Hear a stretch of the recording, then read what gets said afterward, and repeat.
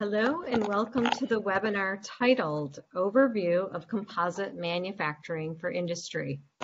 Before we get started with the formal presentations, let me cover a few housekeeping items.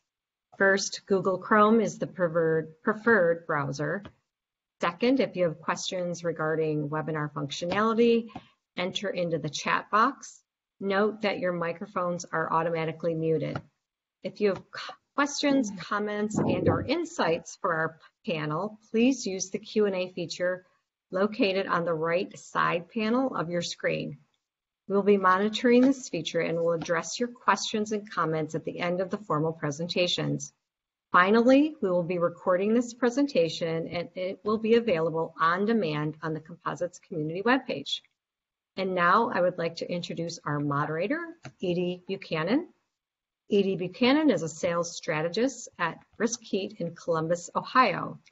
In this position, she works with the sales and marketing groups to provide technical content, including product application notes. Buchanan has published 5 articles in professional magazines in the past 2.5 years, and is also part of Brisk Heat's new product development team.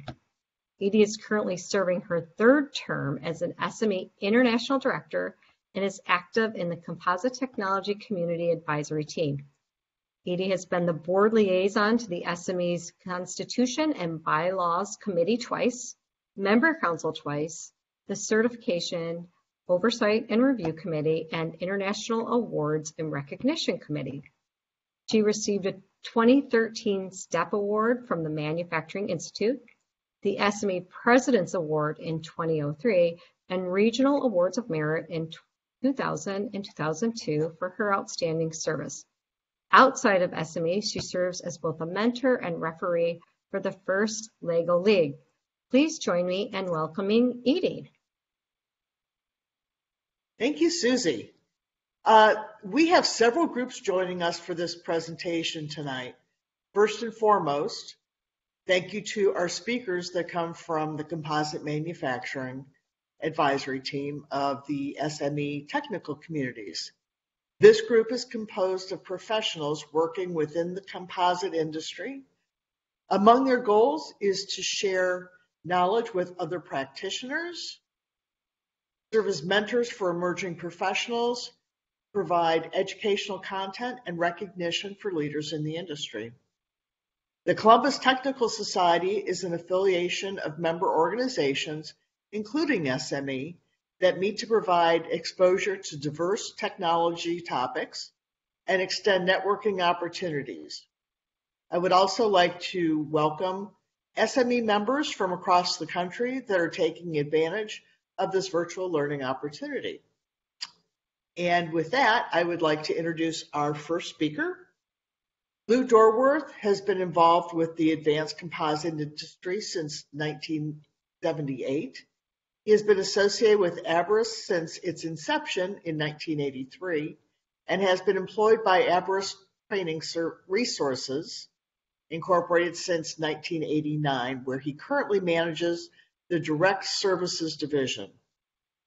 Lou is a composite materials and process specialist by trade, with experience in research and development, material and processing engineering, manufacturing engineering, tool design engineering, tool fabrication, and of course, teaching composite-related subjects.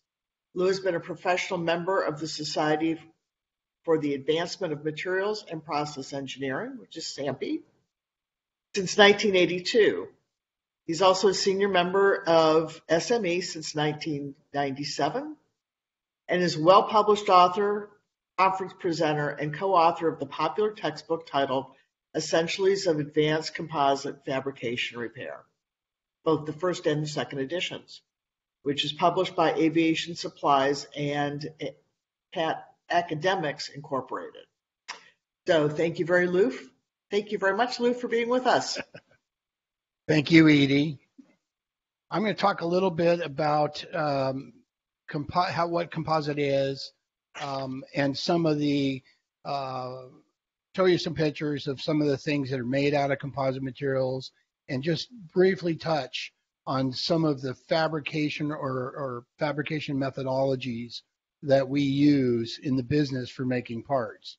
It's far more broad than I can do in a 15-minute segment, but I think it'll give you a good idea of what we're building with composite materials these days, and we'll talk about why. So next. So composites are, in general, are made up of two or more materials. Okay, if you think about concrete, you could think that, okay, we've got cement, we've got aggregate, we've got sand. Technically, that makes it a stronger material. And since the constituents add up to a stronger material, that concrete is a composite material. However, it's heavy. So when looking for lighter composite materials to do the job, we look for lightweight type fibers and matrix materials such as resin. Some are metal, some are ceramic, but we combine these two materials or more.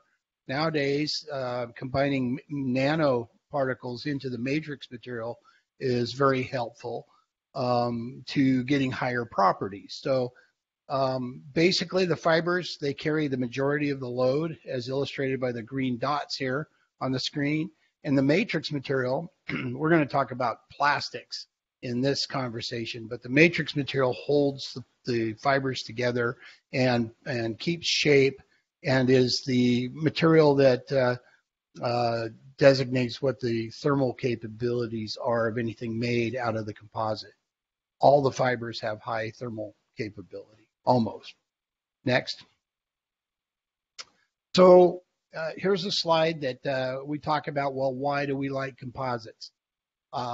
We can make the lightweight structures with very high strength to weight ratios using carbon fiber, aramid, glass fiber, and other fibers. There's a whole long list of fibers that we could talk about, but these are the main players. Carbon being the stiffest material out of the bunch, and glass being the most flexible. So we have that high stiffness to weight ratio with carbon fiber, and that is what most of the high-end aircraft structures are made out of, and other structures, space structures, etc., because of the high stiffness to weight. We can achieve higher temperatures than polymer matrix materials or plastics by going to ceramic matrix composites or even metal matrix composites. The good thing about ceramic is it has a low coefficient of thermal expansion, and it makes it ideal for high heat areas, such as inside of a jet engine. Okay. Next. So here is a comparison. This graph gives you a quick idea of the area of where polymer matrix composites fall. So within the pink boundary, you can see that the weight is comparable to some filled plastics with the composite, and the density, as far as the density goes, but the strength is much higher.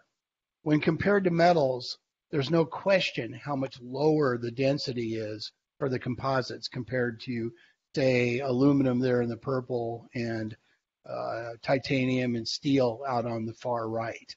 Okay, so the strength to weight is right in that sweet zone where we can get densities as low or lower than aluminum. Okay, a much higher strength value. Next. When it comes to stiffness to weight, you can see where the composites fall. Now, in general, the yellow oval that you see there designates polymer composites, meaning the plastics are the matrix material. Ceramics, metal matrix would fall further out to the right, okay, where it's a little bit heavier. Again, the densities on the bottom axis and the stiffness as calculated with Young's modulus is going up the left side. So you can see that we get up there comparable to even high-end metals as far as stiffness at a much lower weight. Anything below the weight of that composite is really in the category of wood, balsa wood, foams, products like that.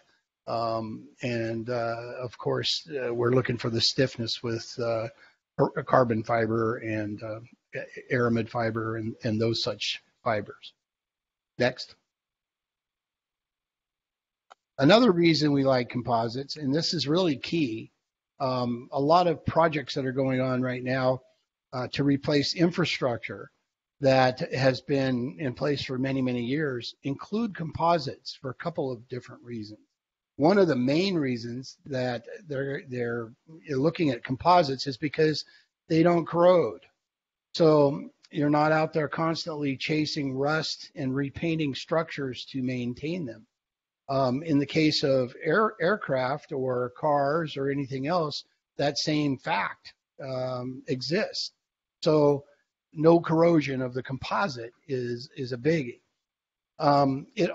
Composites don't fatigue like metals. Over time, you may see some inherent fatigue, but since the composite performs in an inherent elastic method versus the plastic behavior of metal, we don't see that, when we bend it back and forth under the yield, we don't normally see any cracking. So with composites, we get a longer predictable life cycle, and we don't have to worry about cracks in the classic sense as you do with metals. Now, there are other things to worry about, like interlaminar delaminations, disbonds, things like that, but that's a whole different category because basically everything is a laminated structure using these fibers and the resin to build them up. Fewer parts are required to make large structures, and I'll show you a couple of examples of that. Next. Composite sporting goods, you probably are familiar with some kind of a carbon fiber fishing pole or other product that you use in your daily life. They make bicycles, tennis rackets, you can buy snowboards, just about anything that you can think of. They will build it out of a composite. Many, many years ago, we did some work with a couple of high-end tennis racket manufacturers who support all of the pros. And there's a lot of engineering that goes into that type of racket, but the only way they can get the performance that they do is with the composite frame. So that is a big plus. And that's true with composites in general, is that if we're going to use a composite, it's because we want to have the performance from that composite. Next. Medical equipment, GFRP stands for glass fiber reinforced plastic. CFRP stands for carbon fiber reinforced plastic. On the left is a glass CT table. They also have a carbon fiber version of that table, and it's transparent to the X-ray. So when you go through the CT scan back and forth, it doesn't show up on the CT scan, and that way they don't have to weed out a background. Okay. Prosthesis, wheelchairs, you've probably seen some of these things made out of carbon fiber composites. What's more interesting is now that they have not only surgical instruments, but also implants that are made out of composites. So that you don't have the classic resistance to metal. Most of these are very inert, but some people with metal implants run into problems over time that can be alleviated by going to a carbon fiber or composite implant. They're stiffer and lighter as well. Okay, next. Storage tanks and vessels. You probably pass by when you're driving through the country. You probably pass by numerous tanks and vessels that you would see on the side of the road. We have right outside my window here, we actually have light poles that are all composite, and they're made in a similar fashion to these, which I'll show you next. Next. Underground storage tanks. So for fuels, for chemicals, for all of those things that we tend to store underground, you'll find these tanks. These are made out of a glass vinyl extra mixture, and the glass is a special material to contain chemical. Okay, next. The method that is used to make these tanks is a filament winding process. And the filament winding process takes fibers from the left side, they combine them into spools or widths of the fibers as they go into a resin bath, and as they come down, they're a width of material. So there's a bunch of little fibers side by side, anywhere from 2 inches wide to a single toe, meaning one yarn high, thick, or as many as a 12-inch segment can be laid down. Most of the filament winding is done with single toe up to about 2-inch. After we get past that, we start to see that we go to a more automated type of process, which I'll show you here later. But that's what filament winding is. Those tanks I showed you are all done using this process. Next. Transportation. This is one application that on the right there, the high-speed rail, the HS2. It's over in the UK. So Britain has taken it upon themselves not only to build this high-speed train with mostly composites, okay, but they've also built all of the infrastructure for it, or are building it currently, including overhead line gantries, composite noise barriers, architectural roofing, station fittings, bridges, rails, all kinds of, not the rails that it's running on, but guardrails, things like that at the stations, platforms for the decks. All of these different things are being made out of composites for all of the reasons we talked about earlier. And Walmart there on the left had invested in a concept truck that they built, where the actual truck itself, if you will, it's made out of, all the fairings are made out of composites, but the truck is a hybrid, so it runs on both on diesel fuel and electric power. The trailer is a carbon fiber trailer that weighs about 4,000 pounds. So it's considerably less weight than, say, a steel trailer, which comes in around 10. Okay, so that's what we're looking at, the trade-offs there with composites. And, more and more so, we're seeing more transportation more things being built with composites in transportation and all of the facilities. Next. Marine. The marine area, most of the manufacturers in marine have been using fiberglass with polyester or vinyl ester resins for quite some time. I mean, we can track that back to the 50s. So marine, it's not a new thing in marine. What is new in marine is that we have the ability to make very high performance structures rather than just the classics Sea Ray Sundancer type boat, which is all fiberglass, chop mat type thing. We can take long fiber reinforcements, carbon fiber reinforcements, and build very highly efficient yachts, low observable type battleships, America Cup racers, and in particular, this is quite impressive. There, the M5, the boat known as the M5, it's, formerly the Mirabella 5. That boat has a carbon fiber mast that is 292 feet high. And so in order to keep the weight down, the carbon fiber is highly desired. It also doesn't have the flex that you would have with a aluminum or other metal post. So it is quite the thing. And they have a method of grounding it. So if lightning strikes the top of that mast, it goes all the way down and dissipates in the keel, so that keel is dragging in the water there. Next. Wind energy. We do a lot of business with wind energy. including making blade repairs and things like that. But the turbines are getting bigger and bigger and bigger and bigger. As you can see here, these turbines that you see in this picture are primarily glass fiber shells over a carbon fiber spar.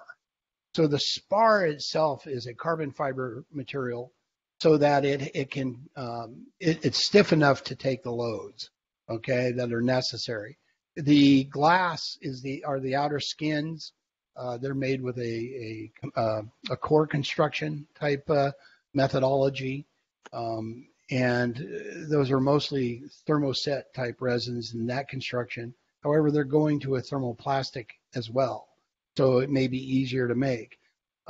As they get bigger, you're more likely to see carbon fiber in the actual blade skins as well as the spars, so that you have more efficiency in the blade, and you have the right angle of attack at the right wind loads as they get bigger.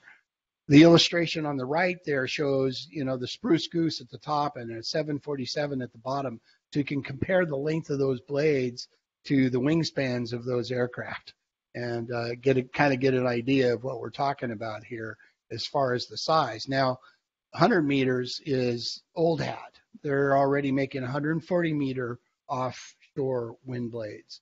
So they're just getting bigger and more complex, and they can only do it with composites. They could not do this with metals. Next. Here's a wind blade. You can see how long the mold is there. You can kind of get an idea. I believe that's a 90 meter blade that they're making there.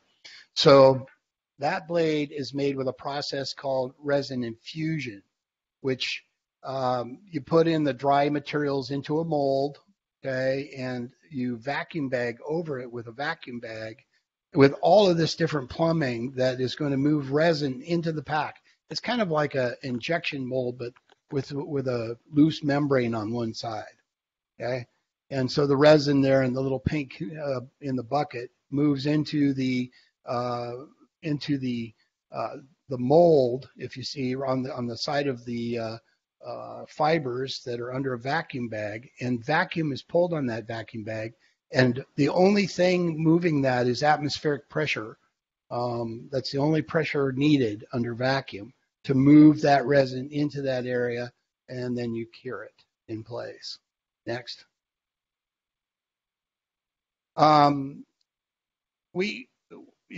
Military have been using composites for many, many years. You go back to the 60s, they were using boron epoxy for making control surfaces, rudders on the F-14s, things like that.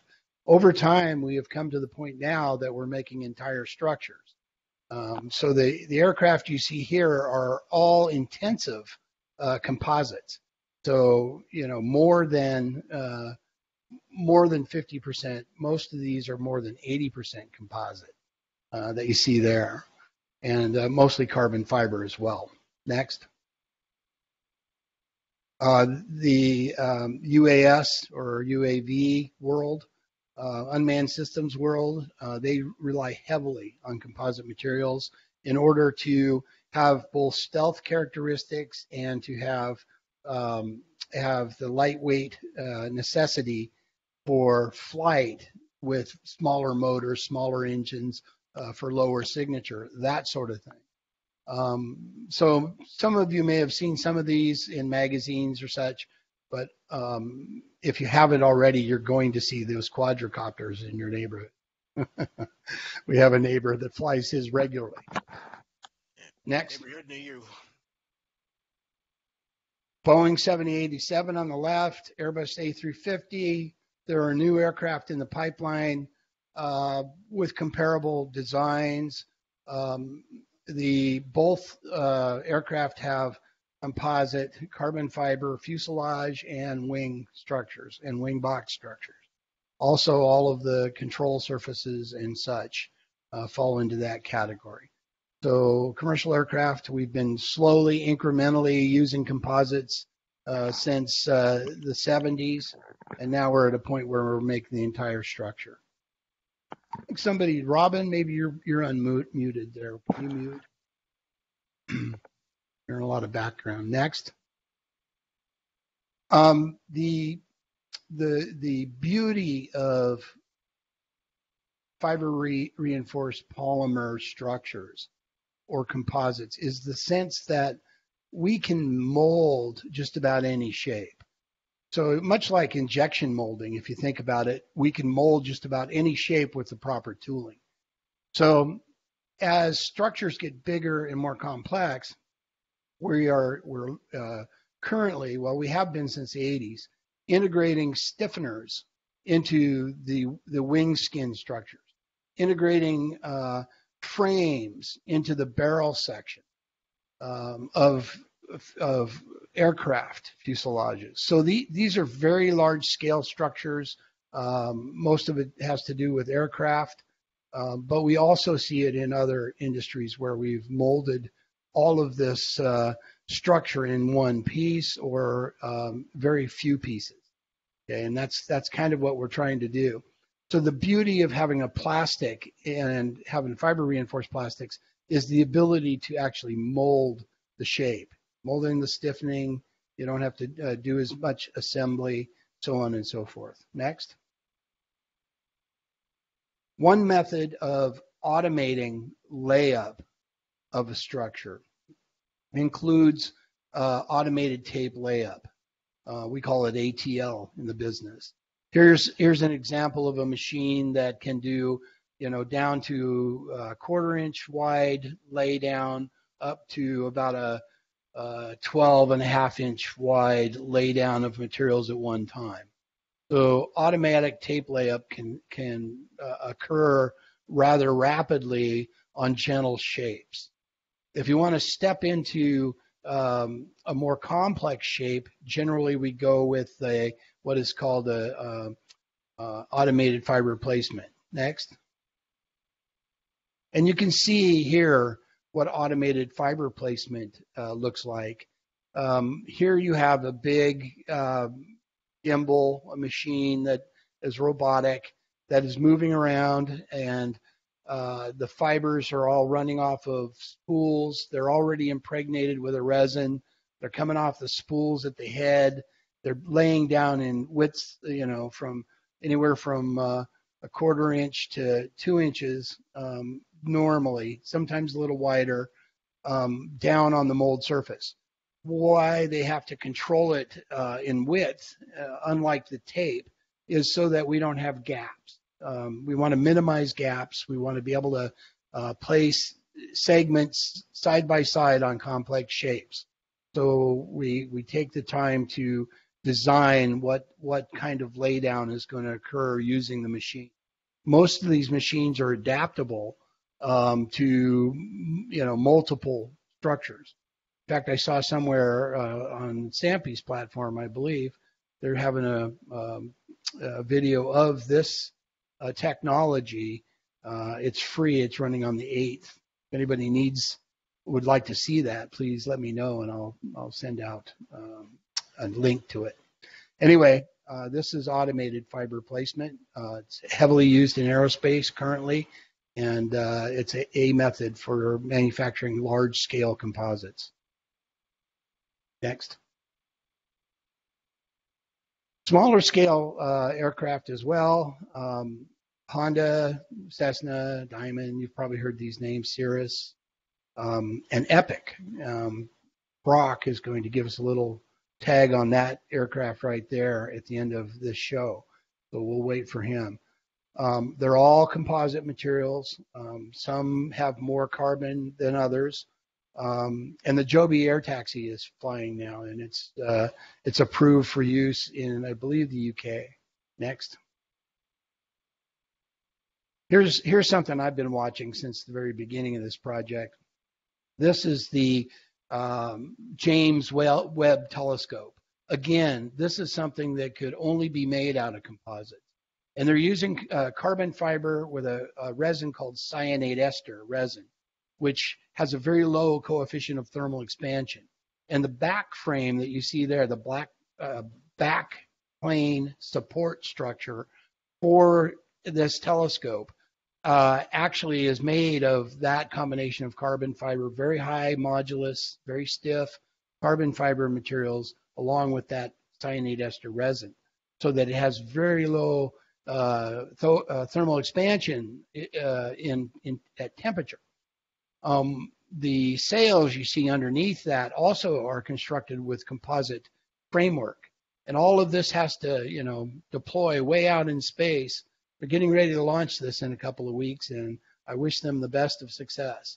But, much like the Hubble, you really couldn't do it without composites. Be able to keep that, focal distance and low thermal expansion so that you can compensate with the optics. Next. This is the Alfa Romeo 4C. We have tubs like that in our facility that we use for repair training.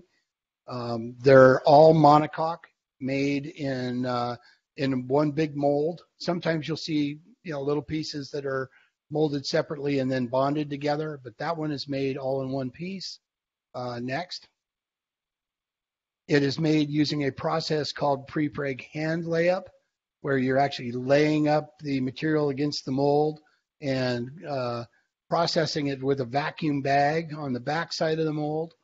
And then curing it either in an autoclave or an oven.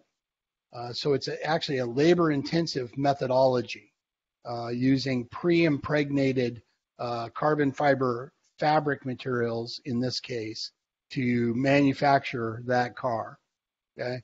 A lot of other automotive manufacturing methodologies are more automated. Next.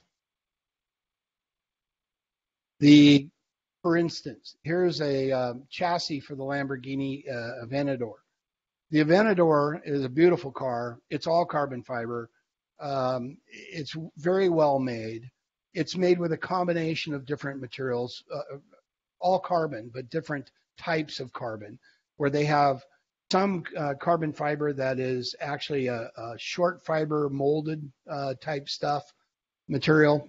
And then the big, large chassis area that you see there is all molded using the resin infusion process, much like that you saw in the wind blade earlier. So they use a process like that.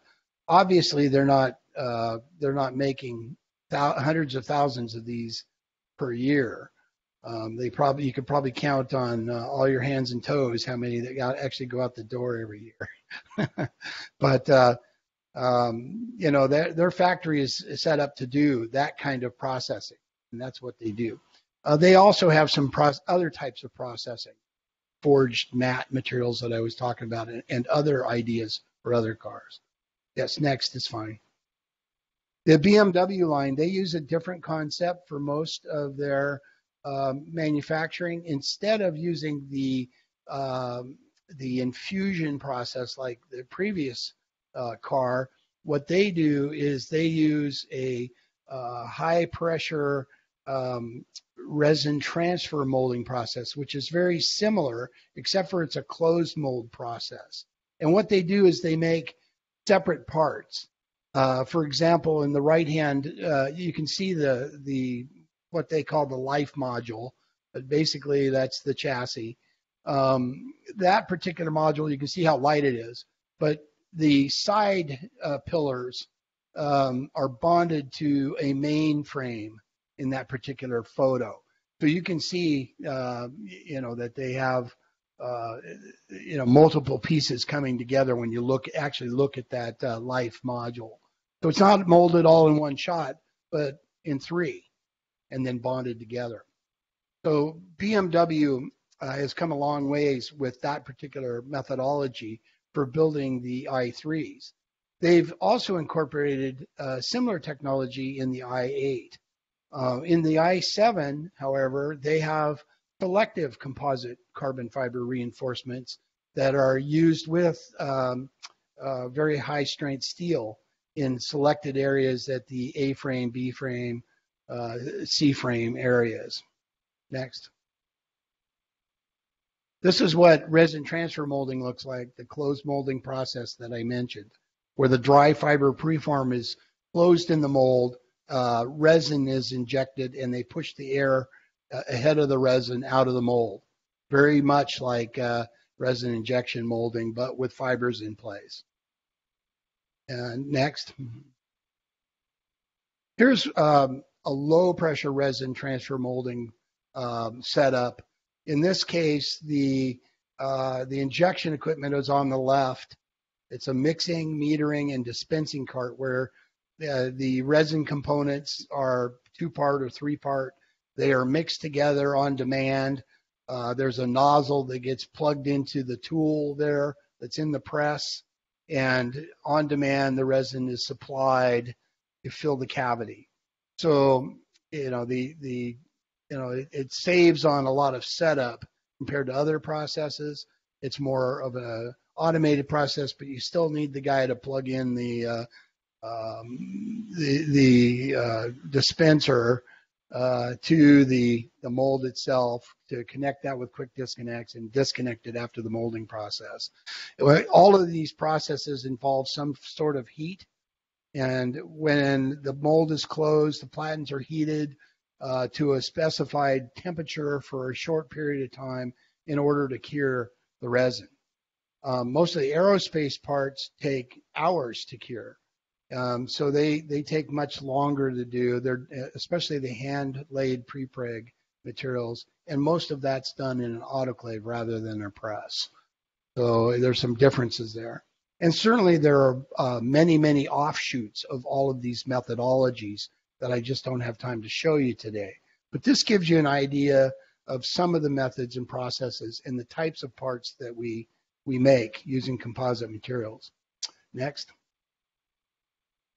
So to summarize the set of slides that I just showed you, composites are used in these lightweight applications because we have the high strength to weight ratio, the high stiffness to weight ratio, the no corrosion issues. However, there are warnings that metal in the presence of carbon fiber, they're here and there. One's anodic, one's cathodic, and you get a lot of problem with the metals in that particular sense. They can corrode. The composite will never corrode.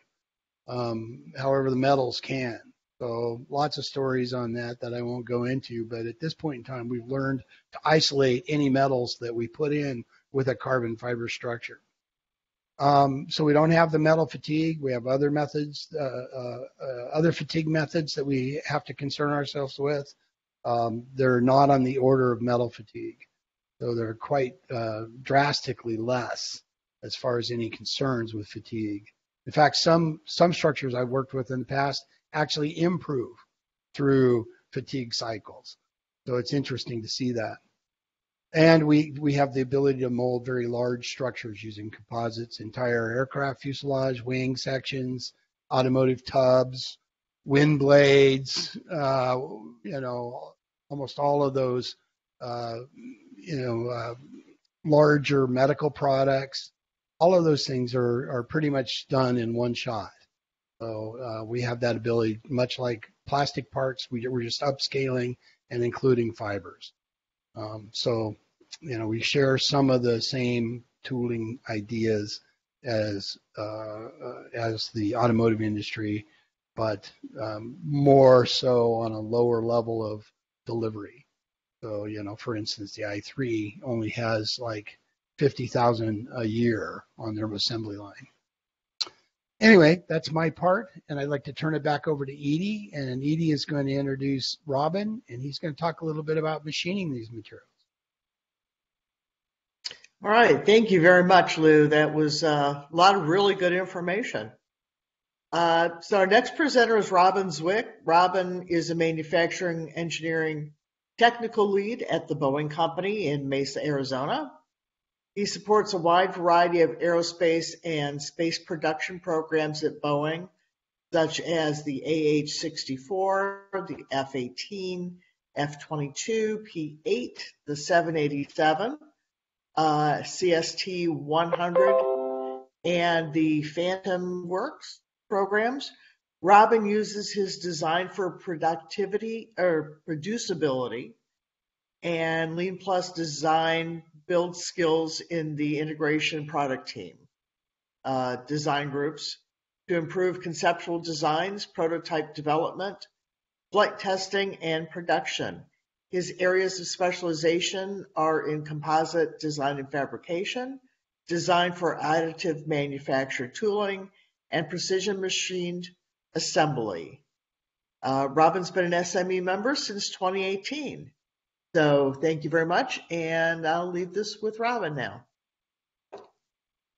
Thank you very much, Edie, for this nice introduction. And I agree, we've had some great information from Lou, and I'm going to be discussing this, and some of them will overlap. I want to just to kind of get it to where we're going to be talking about the machining of composites. One way to do that is to compare it with another conventional machining, and we'll start now. So I know we were going to hold our Q&A at the end, but I decided to ask a question out there. Isn't machining carbon fiber composite the same as machining anything else? Is that right? Well, no, it would not be a correct assumption. For machining a cured carbon fiber composite materials, when this was initially introduced into the aerospace industry, they actually designed as if this was aluminum part, or what we call black aluminum. So when you held up the composite assembly and to the metal assembly, they looked almost the same, except for carbon pieces fastened together. That's not really taking a good advantage of your materials, and we'll kind of go on and talk about that a little bit more. But to do a comparison, I just used a IM7, the 7075 grade aluminum alloy, and we'll compare those. They are both aerospace grade materials, and they are also used for fabricating primary aircraft structures. And the intent of these slides is to provide an overview of the process and the related machinings to both materials, and compare the differences and discuss them, and field any questions when we're done here. So start off with a baseline. Theoretical assumption that we are going with is that all the work up front has been done. All the design work, all the tooling work that would have been needed, the CNC programming is done, and the shop has a CNC-like machine ready. So we're doing like a side-by-side comparison of these two types of materials. Next slide, please. And with that, that's where we hit a difference, and a big one as well. The like machines that I was talking about cannot be both used on the same like machine for composite as you can for aluminum. It just is not going to work, and I'll explain why. You will probably need a dedicated machine for the machining composites because of the following. You'll get material contamination, and when you're machining a aluminum part and you want to do a switch to a composite, there's a great chance that you're going to get some kind of contamination, either from the cutting fluid that was on the aluminum part, oil and grease from the machine itself will have a potential to get on your composite part, and you don't want that. Also, composite parts need take care of their dust and particles that they're machining, and I'll talk about that a little bit more. Machining carbon fiber, it does produce a fine powder that is harmful to breathe in, and you'll need to wear PPE and have adequate dust collection system available. And the call outs in the work area, and something that I would include in my planning if I were going to write work instructions for a machining composite part, is that protective equipment needs to be worn, safety glasses and dust particulate masks are to be worn at all times when you're machining them. It does get pretty dusty, and I'll show some of these videos down as we further get into this. And along with that CFRP machining, that fine powder, if it's allowed to build up it and becomes airborne, it can be an explosion type of situation. That is why there's a lot of the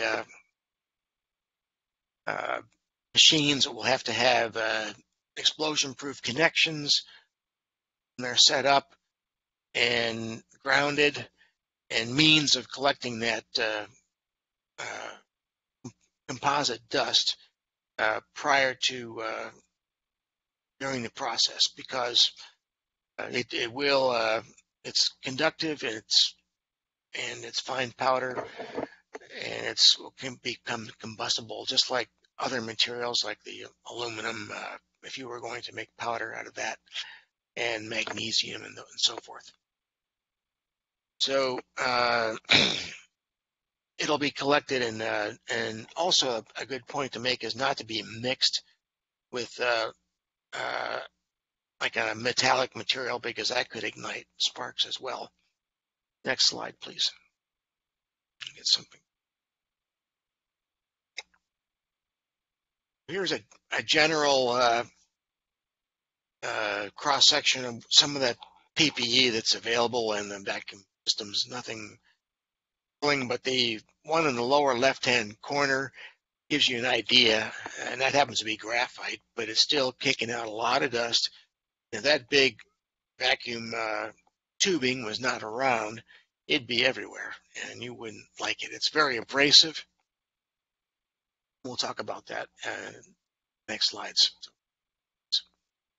So really briefly, with the machining of the aluminum alloys, that's the garden variety aerospace alloy. A lot of things are known right off the bat. You get your material characteristics, grain structure, heat treatment is all known ahead of time. And you can even get the material as a certified for conformity, if you even had to, for material traceability. And then in the machinery handbooks, the feed rates are there, they're optimized. You can find out what the best feed and speed rates are for the particular materials that you are machining, and the cuts and so forth. That's all been historically decades old and available. Also, the cutters, the fluted end mills, fluted and shell mills are been around for a long time. And one thing that stood out to me is in the machining process, when you start to make an aluminum part, it's almost right away. You start with your billet of material. Maybe you'll square it up and do some things like that, but right after that, it's going into the NC machine. Excuse me, I got allergies. And the efficiency of these shell mills can be visually, you can, by watching the chips, it tells a lot, both in steel and in aluminum. And we'll go on to the next slide and show you. And here's on the left is the high-speed machining, and that's a very popular process in aerospace. You can go high speeds, feeds, and not be taking a lot of material, but you can go through and make shelves and other types of thin-walled parts very easily. And over on the right is a record-breaking event that was made by the Swiss machine builder. I can't pronounce that, so I won't. And you can see the uniformity of these chips that look like at least a 3/8 cut, and it must have been really pulling off the material from that block. And that's the summary of the aluminum component that to be machined. Next slide, please. Now on to the machining carbon fiber. I think it's important to bring up all the things that go into machining or building the composite part. And just as I had, it just became really aware, been working around them, but it just jumped out at me is the machining process is done at the tail end of the composite build. The layup is up front, and I put some things in red that are high dollar. You can see where the cost is growing a lot with the N-bar type steel that is common for carbon fiber prepregs, and put it into an autoclave, and that is another big high dollar cost that you wouldn't have with a machine part. And you can read this at your leisure. I don't want to get into it too much, but they are cured at really prescribed temperatures, and the ramp up, hold, and cool down rates are very precise. And the takeaway on this is all that work up in the probably the 80% of the slide. One at the bottom is where machining and the control of the surfaces where your part starts to take shape. And notably, even the contour of the part is all tool controlled, so you're not even machining that. What you're basically down to is machining the profile, and any holes, any cutouts, and things like that are going to be machined. And that's the big difference. One starts at the beginning, the other one starts at the end, and the other one has a lot of complexity going into it to before you machine it. And I think I made a note in there that some of these are primary structures, bulkheads, the monocoque fuselage, as Lou had mentioned, rotor blades that I work with at Boeing Mesa, all get machined close to the end of the process. So no worry, right? Here is your $150,000 part, and you're going to machine a little bit on it. Be careful not to go too far out of the tolerance range, because if you do, it's going to be scrap. That would kind of be a little bit worrisome to me, but that's the way it is, and we take very close precautions on how we machine and how the composites gets built, particularly in rotor blades. Next slide, please.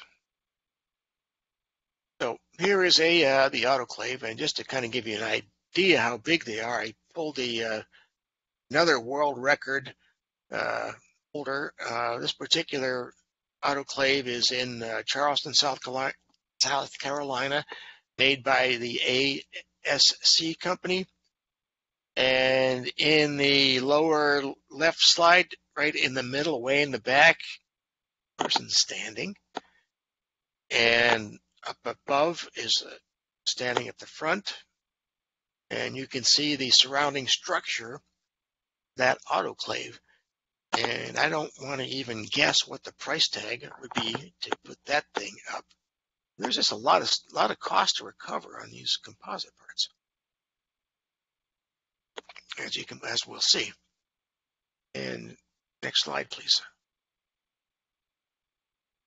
So this one is an example of a tool and a part coming off the tool. It's an aluminum tool, but a carbon part. Now there's a coefficient of thermal expansion associated with aluminum and carbon, and it's different. You have to plan to make your aluminum part and allow for the expansion to meet your end part size. So you're planning for the growth of during the cure cycle. And Lou, you can feel free to, if you want to weigh in on anything and add to this. I know you're the expert among us, a lot of these things. So No, that's they're just a huge difference in the CTE, so you have to be careful with the molding with aluminum. But we can move on. I've already spent far indeed. more time than I should have. And the end bar would be your closest one to get the same CTEs.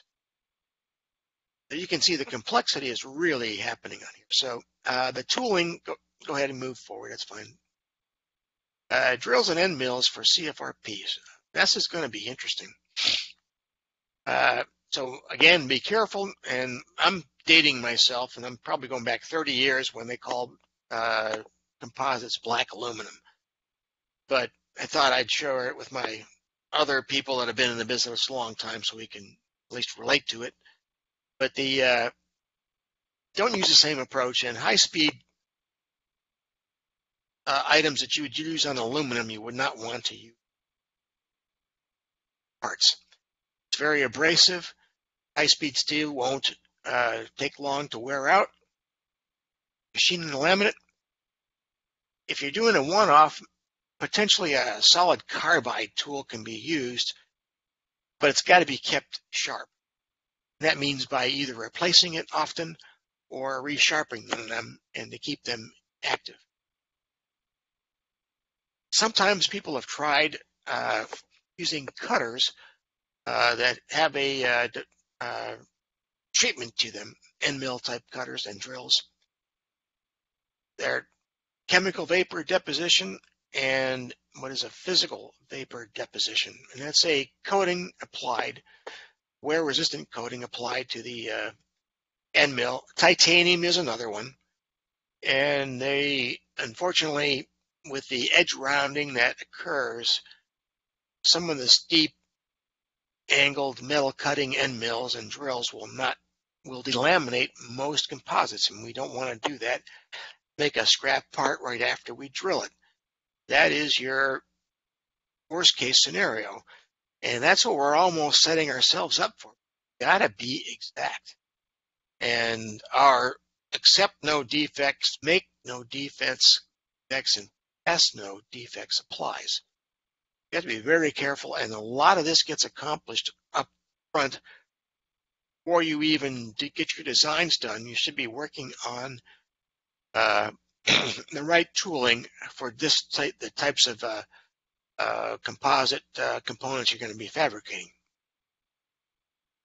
Good choice again is a neutral or reverse helix cutting tool, like the router bit we're about to see. And it's good for machining plastic and nylon. Fortunately, there might be a specialty cutter you'll have to have made ground for composite work. And for drilling hole bits, a double angled point that reduces the force through the breakthrough, because you can get damage when you go into the composite fabric and damage when you go out, a double whammy. So that is a challenge on that, and you can see all the potentials for going south. And there's the reasons why we do that, and I'll to those towards the end. Next slide, please. So the drills and end mills are right in front of you. So take your pick. And if you were try to make a decision when you had your part made and try to figure out what you're going to use, that would be the wrong time to do it, and you would more than likely scrap out parts. So making like coupons, like specimens, machining them, going through trials, and I think I can say this for Boeing. What we do, just to make sure everything is working properly, every 100th blade is dedicated to destructive testing. We will pull the blade off the line and a good, nothing wrong with it blade, and start taking cuts and check to make sure all of our interior contours are right and everything else is being cured as planned. That's how important we feel those blades are to the user, the U.S. Army. And we want to give them 0 defects. Next slide, please. So this is a machining video, and it's the BMS core mill, and it either be launched or I gave the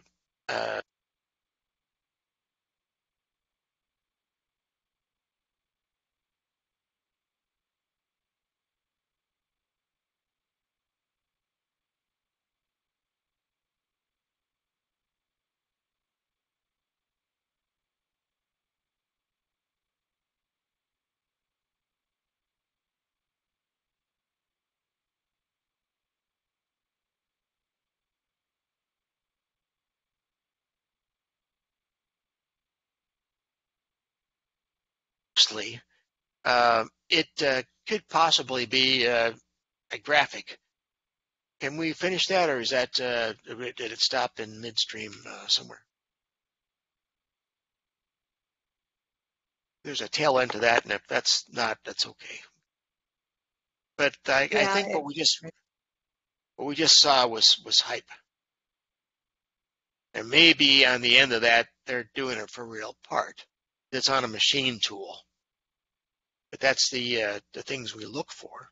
And I'd really love to see real part doing that in a spindle on a machine and hear the RPMs cranking and the material being cut. But I have not yet to see that. So talking about the pre-production opportunities and doing things up front, that carbon fiber material is very abrasive. And it's going to take different approaches, drilling and milling, to avoid the delamination of the holes, and both at the entry and exit. Also, the methods for machining won't work, so we don't even want to go there to begin with. And when the benefit of this, here's another opportunity that should be taken advantage of, is when that airframe becomes stronger and lighter, the benefits are other systems like the propulsion systems get increased efficiency. Now you're pushing something lighter that you didn't have to push before with the same amount of horsepower. You're going to be going faster, or thrust. And that's that's one of the benefits of CFRP components, that high strength to weight ratio that enables increased performance in other areas. Fabricating these advanced aircraft does have challenges when it comes to machining the product. These have to be worked out well in advance before your production article. That means looking at your processes closely and doing testing and validate that, and to get it right the first time. And to consider practicing on a single piece fuselage. I threw out a $10 million tag. Would not be allowed, or a good idea. You blow the hole, and now you're down a fuselage. Next slide, please. Here are two examples of the damage that you get from drilling into CFRP. You can see the top damage on that left side, and there may be some underneath at the exit. On the right side, hole and the cutout look very good. And one way of alleviating that, you don't have to go blasting in there with a drill bit in circular interpolate. I would suspect that since they have to do that for the cutout pocket, they may have easily done that in a larger size hole next to it. Next slide. I think we have a video coming up here. Next one. But these are the little details of the rake angles and all of the items on the drill bit itself, and how, like on B, you see it kind of grabs and pushes the fabrics up. Defect number 1. And then C, there are 2 different illustrations as cutting force and so forth. And you get to D on the second side. When you're pushing that material, you have the potential to break the fabric. So circular interpolation may be the key to doing some of this. I never did like that, but on machining composites, it might be a good idea. And next slide, please. And here's our video. It looks like we're running a little bit late, so we'll have to skip the video and move to the next presenter. We are we're close to being out of time. So we will move to... Okay, very good. We'll move to Brock.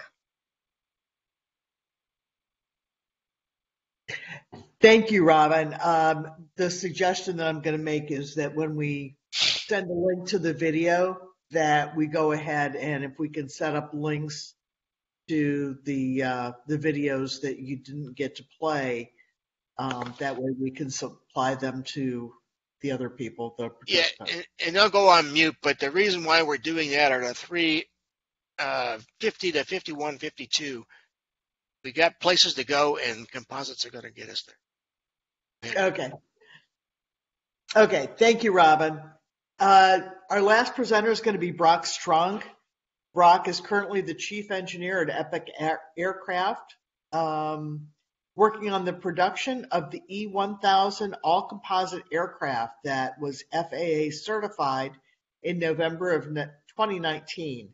Since joining SME as a student member at Oregon Institute of Technology, Brock has held multiple leadership roles on both the international and chapter levels, including co-chair of the Technical Community Network, chair and vice chair of member council, and one of the advisors for the Composite Manufacturing Tech Group.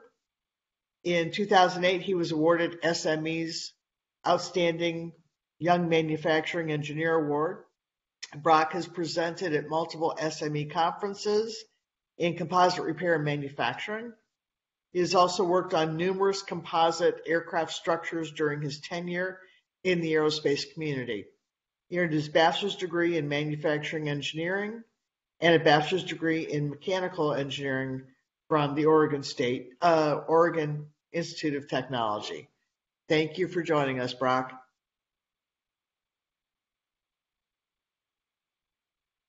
And please unmute yourself. Sorry about that. Thank you, Edie. I wanted to give an example and showcase a composite product that this is the Epic E1000.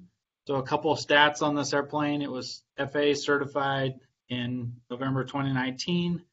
This airplane is 90% composites. At Epic, we manufacture almost every part of the airplane except for 5 major components, and most of those are engine, avionics, wheels, and brakes. This is a 6-passenger airplane. It's made out of the same composite material that the Boeing 787 is, but we cure it out of autoclave and at a 250-degree cure temperature.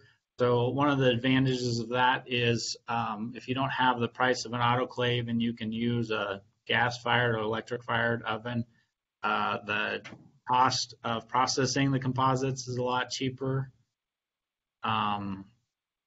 We also fabricate this aircraft with prepreg and structurally bonded adhesives. If you exclude the engine and access panels, this airplane has less than 200 fasteners on it, comparable to a metal airplane.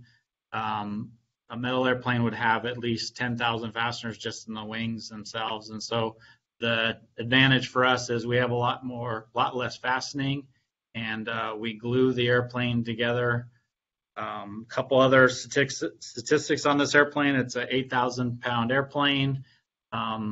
Out of that 8,000 pounds, there's 1,100 pounds of just fuel that's carried on board, another little over 1,000 pounds of passenger capability. So a good quarter of the weight of the airplane is stuff that it carries in passengers and fuel.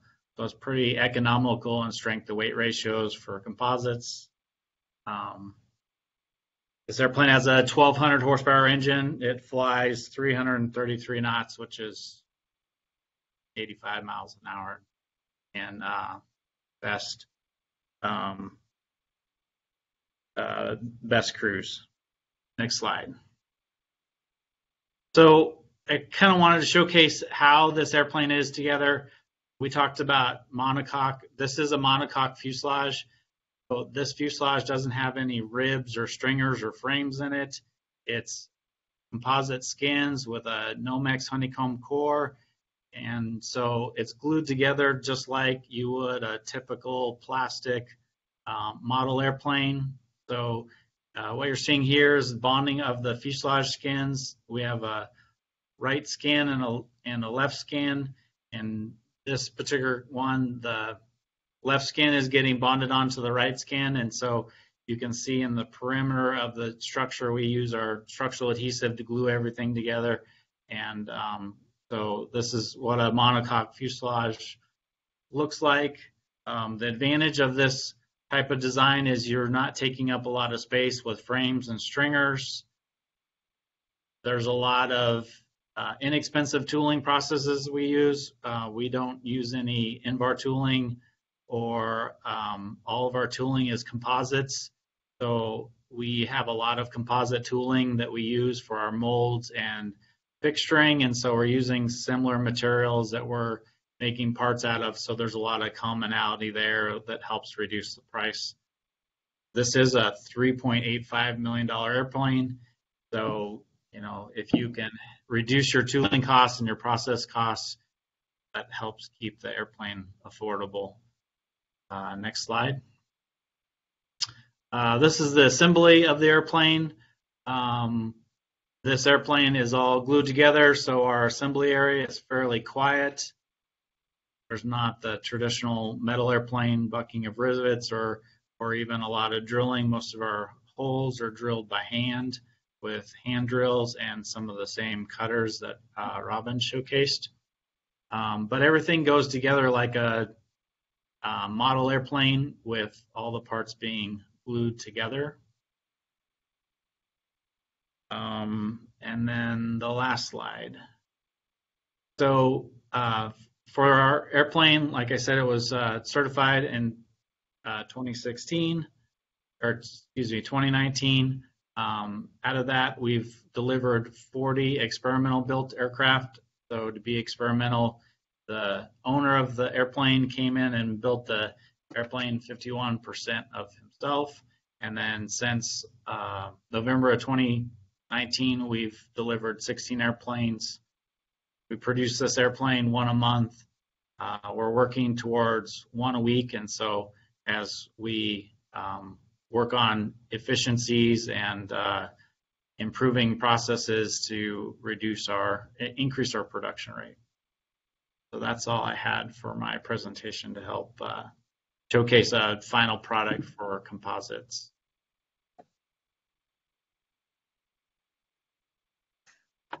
Okay, thank you very much, Brock. There are, let's see, a couple of questions that were submitted. Lou has answered them. They're in the Q&A chat. Question about curing times for the composite parts. and anywhere from minutes to days, depending upon the chemistry involved and if heat is applied. And that will be usually the manufacturers of the particular resins, and the materials will have kind of a recipe on how to cure the composites. Let's see. What type of cutting fluid for machining carbon fiber composite? That would be Robin. Do you have an answer for that, a reply?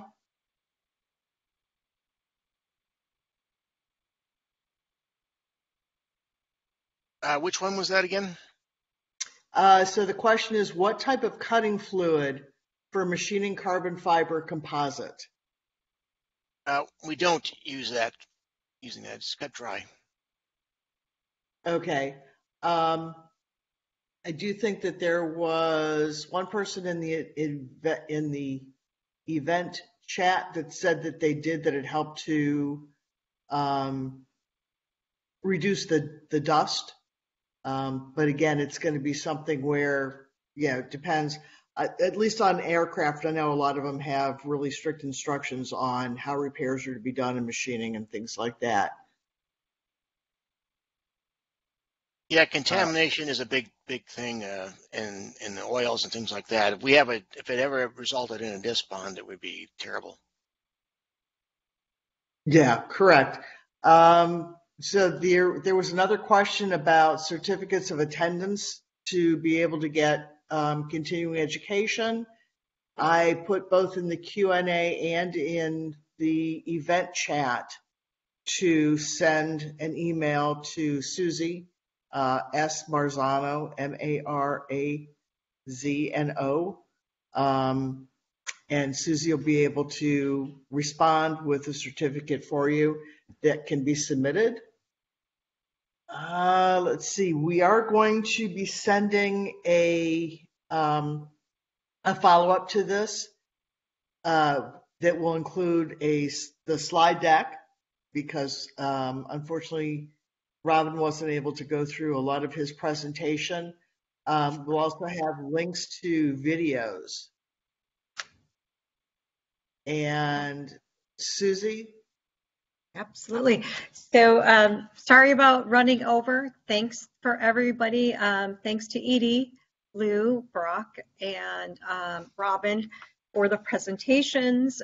We will have the archive available on the Composites community webpage, along with the links to the videos, etc.